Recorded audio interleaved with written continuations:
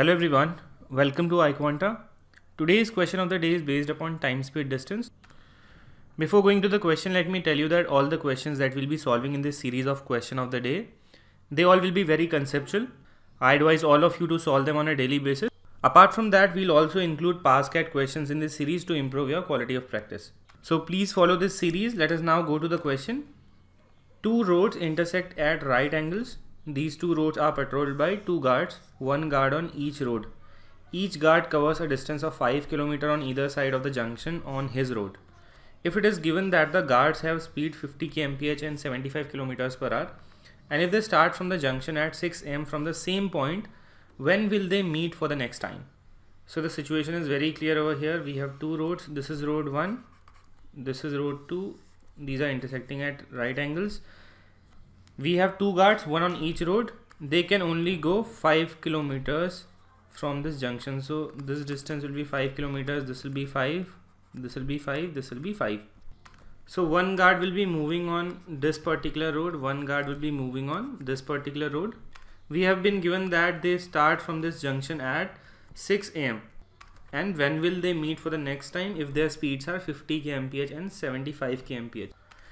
Now, if they are going from this junction, what will be the distance that they will cover to reach this junction again? If we talk about guard 1 who is roaming on street 1, road 1, he will cover 10 kilometers to come back to the junction, okay? Because 5 kilometers he'll go up and then 5 kilometers he'll come down, so 10 kilometers in total, and he will cover that distance at a speed of 50 kmph. So after how many minutes will he come to the junction? 10 by 50, that means 1 by 5 of an hour, which is 12 minutes. If I do the same for guard 2, he also has to travel 10 kilometers to come back to the junction. We have been asked that when will they meet for the next time. First of all, the meeting point is very important over here.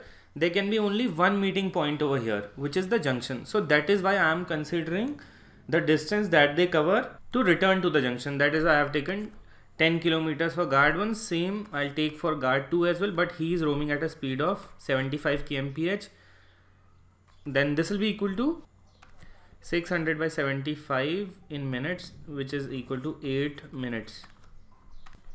So guard 1 is coming to the junction at 12 minutes, every 12 minutes. Guard 2 is coming to the junction every 8 minutes. So when will they together be at the junction? At the LCM of these times 8 and 12, which is nothing but 24 minutes. So at an interval of 24 minutes, every 24 minutes they'll meet at this point. So their next meet would be, they started at 6, they'll meet at 6:24 am again. So option B will be the correct answer here. If there is any doubt that you have, please comment. Thank you.